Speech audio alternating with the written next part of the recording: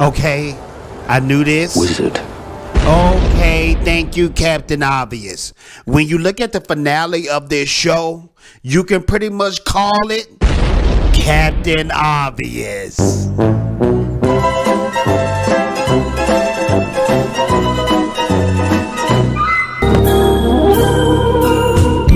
Há tantos seres imaginários que procuram usar-se. Há tantos seres imaginários. What up, YouTube? It's your boy Theta J. Back like I left something, and I'm glad you're here. Yes, I'm glad you're here, and I want to break down to you that the Rings of Power finale came out, and it was absolutely trash garbage. It was absolutely trash. I will tell you this though, it was some brief synopsis of things that I like, but it was hot, boo-boo, trash, garbage, maggot juice, raccoon dung at the bottom of the dumpster. It absolutely destroyed Tolkien's lore. Is nowhere around it. I'm going to point out the things in this finale where they messed up bad within the books.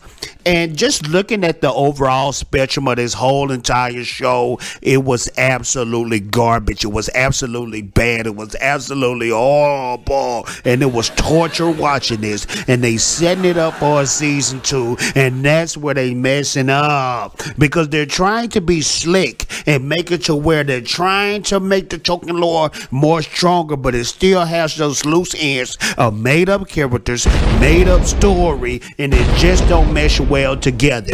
Just when they try to bring you into the show, guess what? It still end up being dog. Boo boo.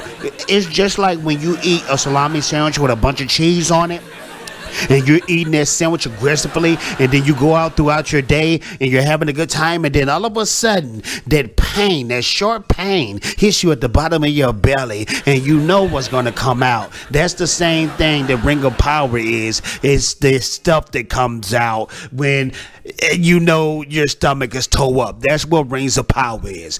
But I have went too long with that. This is what I need you to do. I need you to watch this video all the way from the beginning all the way to the end. Why? Because I'm begging you to. And another reason why is because in the YouTube algorithm, it helps me out. Rings of Power. No. Fans of the books like you, Tolkien books. It brings more people in like you who discuss this show, who hates this show.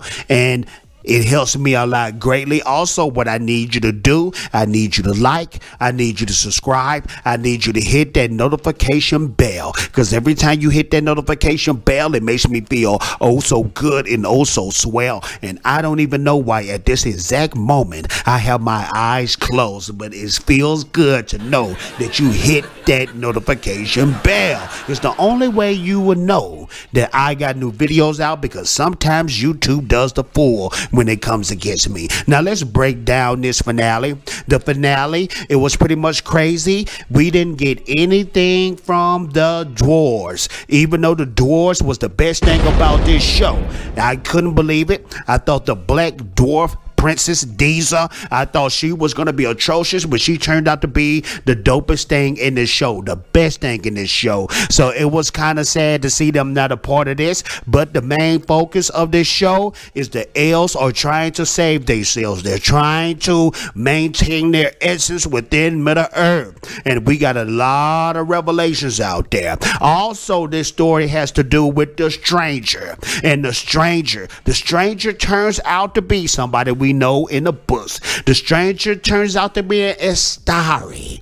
He happens to be a wizard. We'll speak about that later. But the episode breaks out where these princesses or elves or whatever they are, the creepy looking women, they're looking for Sauron, and they come across the stranger. Now the stranger, he is stunned with these women. These women got powers, magical powers. I don't know if they're a cult of Sauron, but they're looking for Sauron. When they saw the stranger there among the Harfoots, They said Lord Sauron. Now, I knew when they said that, that was not Sauron at all. I knew that. I knew that was just a little ruse that they were trying to deflect and throw you off in the show. But you can't throw me off in the show because I knew the entire time who was going to be Sauron, who was also revealed in the show as well. Now, I will give you this, ladies and gentlemen. Within this show, we had a great fight. Within this episode, we had a pretty cool fight between that starry looking character, and I'm going to give you the name. You already know what name I'm going to say because I've been telling you this for months, who is going to be in the show. And this character right here is actually in the wrong timeline, but I will continue. The wizard fight was dope, and you saw a closer connection after this stranger character beat the women. He had a closer connection with the hobbits. Now, what only a starry character out there has a connection with the hobbits? Exactly. They made it that obvious, and they ruined the timeline because this certain starry character that we're talking about, he only showed up in the third age, not the second age. And the second age and the third age is hundreds of years apart from each other. Yeah. So they messed up bad on that part. It's always like that in this Rings of Power show. What they would do, have something dope, then they'll bring you back to reality that this show sucks and shouldn't be happening. Now, we go back to where the elves are. The elves are trying to take the mithril from the dwarves, and it's supposed to help them. It's supposed to help Mother Earth. It's supposed to make time in the realm of time just really help the elves so they can stay on Mother Earth, so all of them don't have to go to Valinor.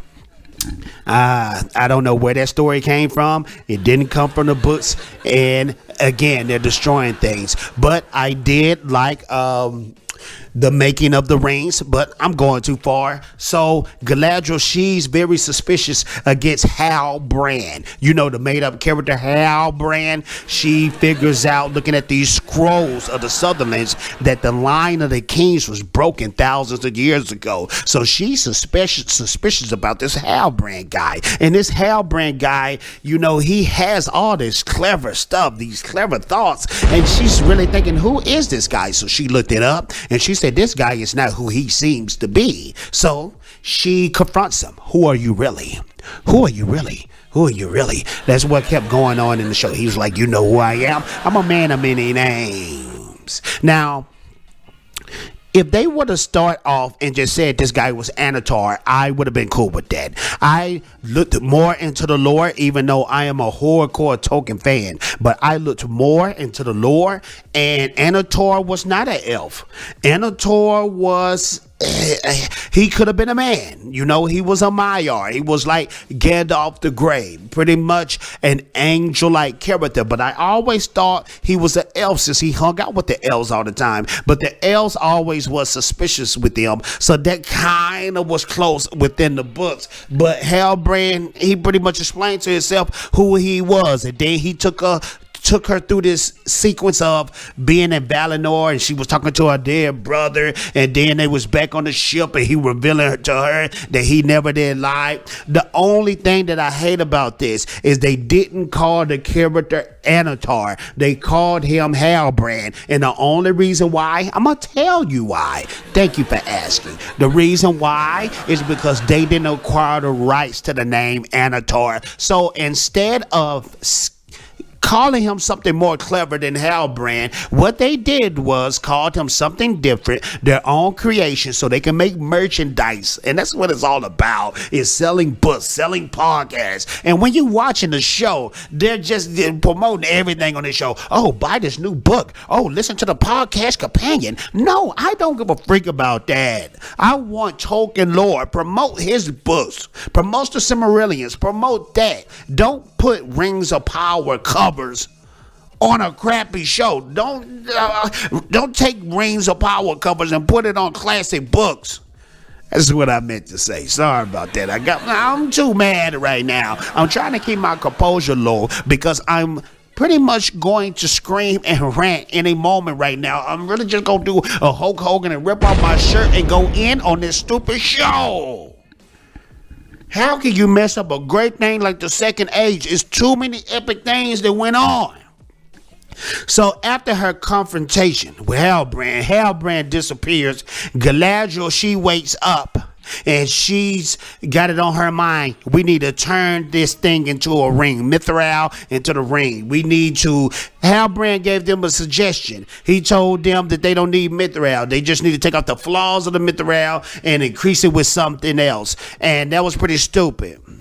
It just destroyed the whole plot with the dwarves and the elves. But anyways, they start beginning to make these rings, and you see you see Halbrand in Mordor. You see things shaping up, and this show was just so weak. And also, P.S. it was another part in the show towards the end where the stranger, he doesn't say his name is Gandalf, but we all know at the end of the day his name is Gandalf. He said, I'm a story. A story means wise man, but in your tongue it means wizard. I mean, you grab Gandalf because you wanted people to relate to a character in the show. This is the thing about it. The second age had a total different cast of people. The first age had a total different cast of people. But you want me to be honest with you? From a Tolkien fan, the first age and the second age had the dopest people in Middle Earth. And Amazon, you ruined that. So it's going to be pretty amazing to see what you do with this show. Also, a funny thing happened. The Black Hobbit, he died in this episode within the fight with the wizard and the wizard women. So I guess that explains at the end of the day why there are no more black hobbits in Middle Earth.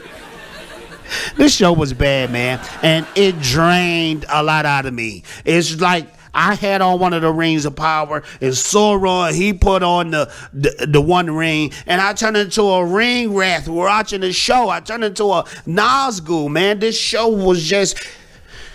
Tolkien is supposed to be inspirational. It's supposed to be motivational. The Aragorn is the most perfect man on this earth, the most self-disciplined man, the most sacrificial man to put his others before him, and they just ruined it, man. It was so many great lessons in this show, but all they want to do is make an action show. They want to make Galadriel the leading lady and show that she's better than men. It is no reason why people all over the world by the millions should hate this show. It's no reason at all, man. You ruined something perfect, and I'm looking forward to that Lord of the Rings animation that's coming out. But man, these big corporations, man, I'm sick of them ruining great, fantastic stuff. You got Lucasfilm, they destroyed Star Wars. Marvel, they don't destroy the MCU and the comic book characters. You got DC, they don't destroy their movies. It's just doesn't make sense to me when you want to put out these propagandas and real world stupid stuff in there. That's where it should stop. This is a fantasy. It's called fantasy for a reason. Tolkien set the stone when it came to fantasy. It's just sad, man. And it's just really sad. People hated this show. It was no good episodes. Yes, it was good elements. I'm not being completely biased. It had good elements, but this show was terrible. It was awful, and it's very depressing. You guys let me know what you think about the finale of the show. Did you think it was absolutely dope, or did you think this whole entire season was not needed? It was absolutely terrible, and season 2 is going to be even worse, or you think season 2 is going to be absolutely dope? Get back at your boy Theta J. Make sure to like, make sure to subscribe, make sure to hit that notification bell, because every time you hit that notification bell, it makes your boy Theta J feel oh so good and oh so swell. And I'm out of here. Ninja Benny.